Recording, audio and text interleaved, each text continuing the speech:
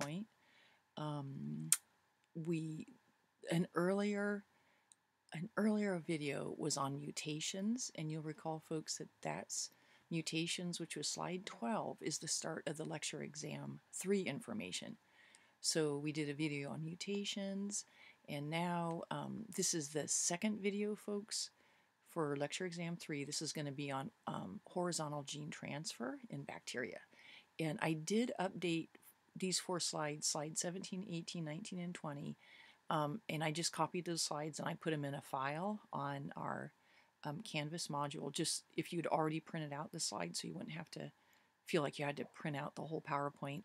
And I did post the updated 2020 Microbial Genetics Part 2 PowerPoint. But again, if you printed out the slides already, folks, don't worry about it. Just take a look at the Word document that just has the 4 updated slides. So we're going to start then on slide 17.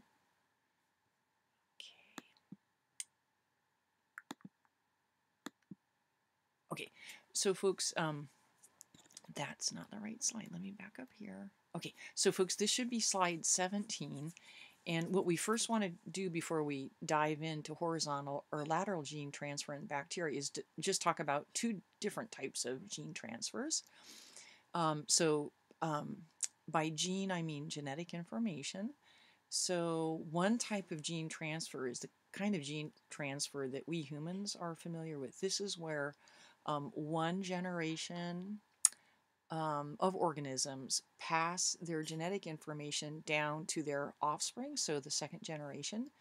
So we're familiar with vertical gene transfer, as I said, in humans. So because we're sexually reproducing organisms, one example of vertical gene transfer is when mom makes an egg, and the egg carrying mom's genetic information then is going to be fertilized by sperm that dad has made, and the sperm carries dad's genetic information.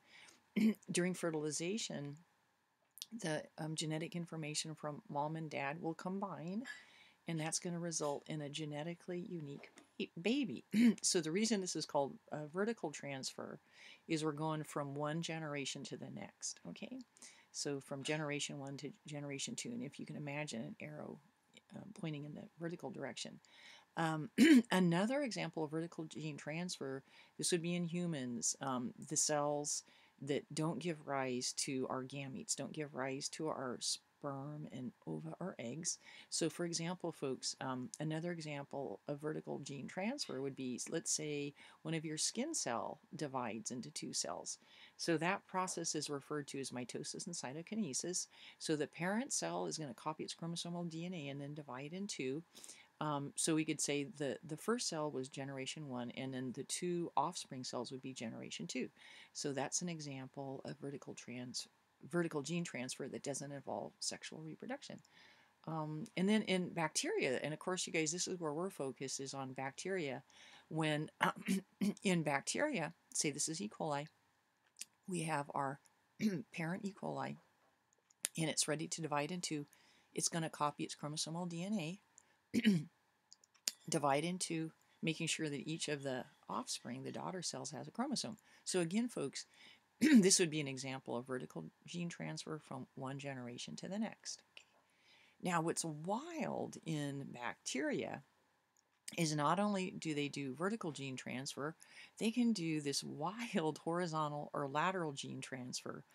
And so we could say this is transfer of genes between cells of the same generation, right? You might think of this as gene transfer between 2 neighbors, right here. And folks, just as we use certain terminology in like blood transfers or organ transplants, we're going to use the same vocabulary. We're going to say the bacterium that's going to share DNA with its neighbor, this is going to be our donor, and then this will be our recipient, right?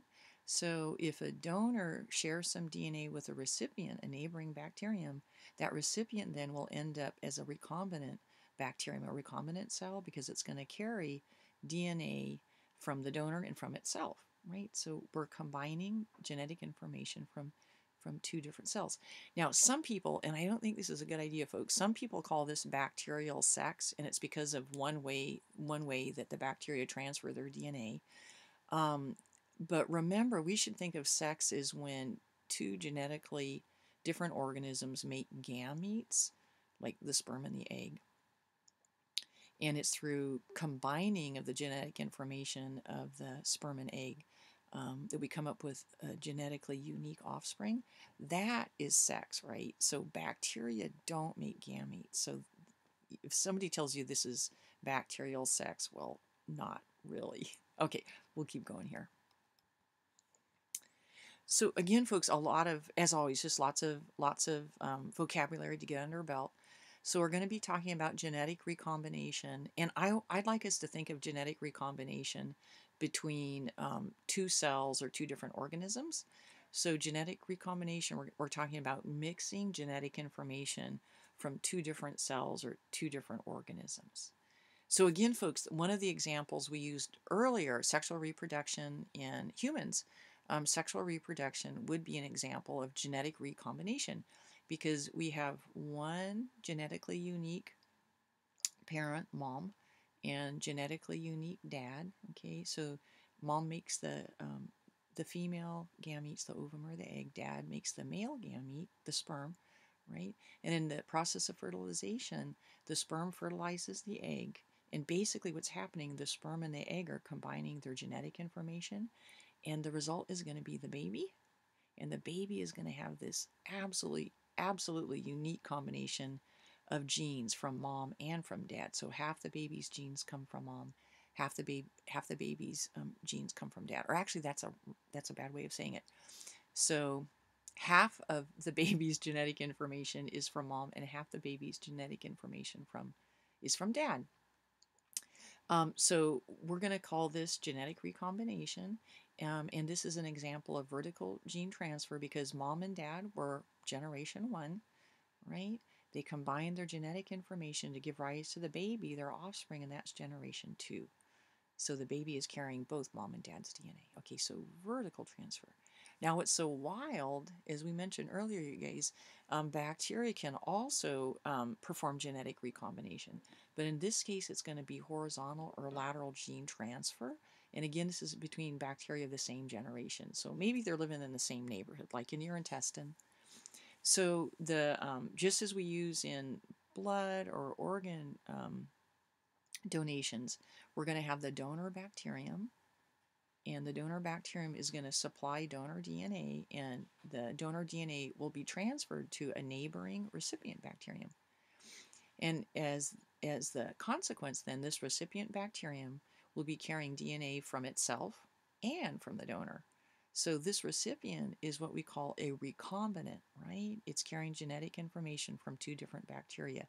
And just like folks, if like I received a liver transplant, right?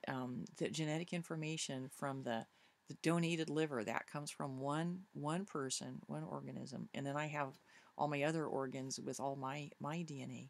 So if I was a liver transplant recipient, I would be a type of recombinant as well.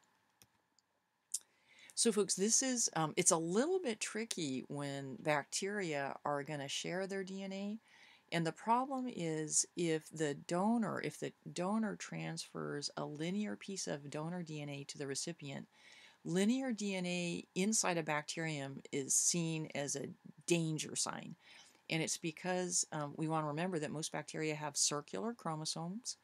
So the bacteria would recognize, quote unquote, linear DNA as being foreign, and most likely the bacteria would see it, quote unquote, as bacterial virus, bacteriophage DNA. So to protect themselves against bacteria viruses, bacteriophage, bacteria have evolved enzymes that will destroy linear DNA, right? So this is going to be a problem for the donor linear DNA to survive within the recipient bacterium.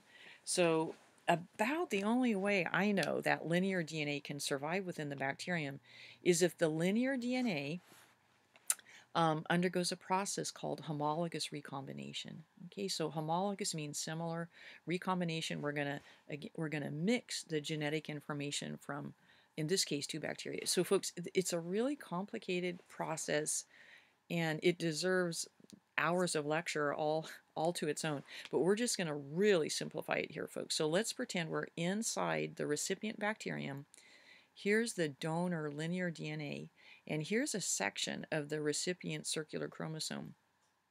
Now, the reason this is called homologous is the donated donor DNA, there has to be some sequence of DNA similar or homologous to some sequence of DNA on the recipient's chromosome. And this is why it's called homologous. And then through a complicated series of events that involves many enzymes and many protein, that donor DNA sequence will basically replace that homologous sequence of DNA on the recipient's chromosome. So the recipient's homologous sequence would get cut out and destroyed, and then the donor similar sequence would replace the recipient's chromosome, or that sequence of homologous recipient chromosome. So here, folks, this is what we want to focus on. This would be the recipient, and you can see through homologous recombination, some of the donor DNA has been inserted into the recipient's chromosome. And the result will be the recipient will end up being a recombinant bacterium carrying genetic information from the donor and, of course, from itself.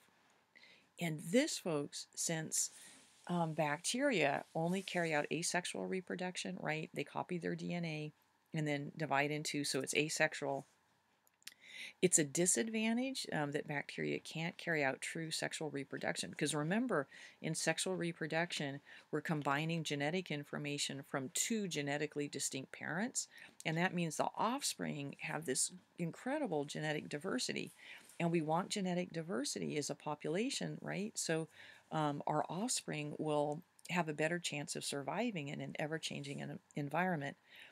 So since bacteria can't carry out sexual reproduction, this horizontal gene transfer, including this homologous recombination, is a way for bacteria to really increase the genetic diversity in their populations and thus increase the chance that they can survive in an ever-changing environment. So, folks, this is just the showing you how homologous recombination would occur in the bacterial world, and we'll come back and we'll look at this process here of horizontal gene transfer. So this is an example, folks, of what's called transformation, which we'll describe in another slide. So, folks, just to get us oriented, here's our recipient bacterium, and there's the double-stranded recipient's chromosome. And, folks, over here, we're presuming the donor bacterium has died, and it's lysed, and it breaks open. And so when the donor dies and releases its DNA, the DNA gets broken up into these little fragments. So here's a fragment of donor DNA, and you can see it's dark purple, and the recipient's chromosome is light purple. That would be sweet, huh? Okay, and these little letters, A, B, C, and D, are showing locations of specific genes. And notice that the donor has a different version of those genes, has different alleles, is the fancy term, compared to the recipient. So the recipient also has the genes A, B, C, and D. But notice the version, the allele is different, and they're just showing it by uppercase here and lowercase there. We'll talk about how the donor DNA will be taken up by the recipient cell. So here's that donor linear DNA, and remember, it's going to be destroyed unless it somehow can insert itself into the recipient's chromosome. So again, folks, if there are similar sequences on the donor DNA and the recipient's chromosome, right, the donor DNA can actually replace that sequence of the recipient's chromosome. And again, folks, this is really simplified. It would actually take 2 generations for this to occur, but they've simplified it here, which I'm grateful for. So here we can see, folks, the homologous dissimilar sequences of donor DNA are replacing the parts of the recipient's chromosome here. The recipient's chromosomes, those parts get cut out. So down here we see the donor DNA has replaced part of the recipient's chromosome, and the part of the recipient's chromosome got cut out, got destroyed, right, by those bacterial enzymes that recognize linear DNA is danger, bacterial DNA. So, folks, the result then is our recombinant is now carrying genetic information from the donor and genetic information from itself. So this cell then would be called a recombinant, okay? And we'll come back, you guys, and talk about this, why we use the term transformed in this particular process. Okay, and then just as a side note, you guys, we'll see that bacteria donors can transfer copies of their chromosomes. No, I said that wrong, you guys. We'll see later that donor bacteria can transfer their plasmids to recipients. And remember, plasmids are circular. They're like little mini chromosomes. So if a donor transfers a plasmid to a recipient, the plasmid doesn't have to insert itself into the chromosome. It will not be destroyed because remember, it's circular.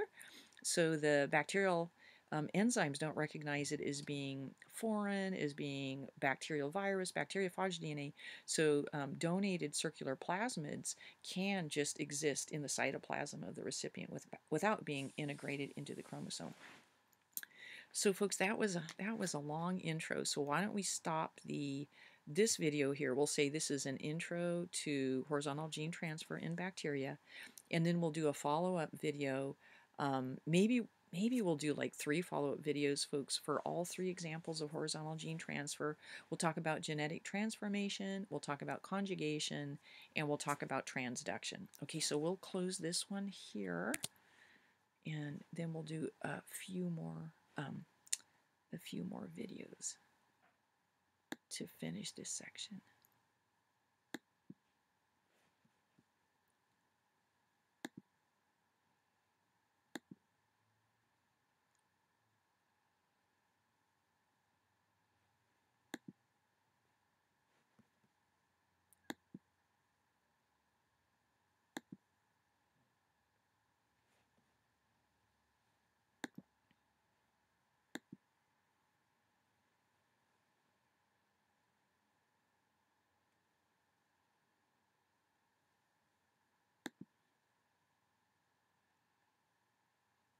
Sorry, folks, I can't get back to my, need to quit my movie